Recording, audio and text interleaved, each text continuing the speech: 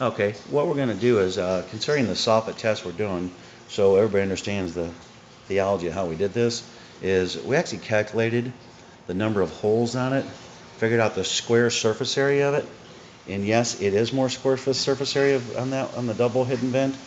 We did the same thing here with the hidden, just so you see. You can actually see where we wrote the numbers on it, calculating them, and we calculated the number of holes to see it was, and then here again, on the 100% vented, you'll see the same thing. Now, you would not believe if you see 167 holes there, it looks as though, as we all thought, this would be the one that would vent everything because it's just breathing so well. But in actual fact, it is not the best to use. Very strange to know that, but it isn't. So this would be what we're going to find. This should be our third place. This would be our second place. This would be our first place.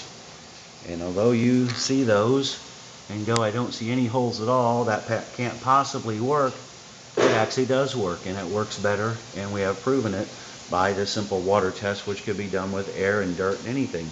Also, a nice thing is this is nicer looking on a home. What would you rather have?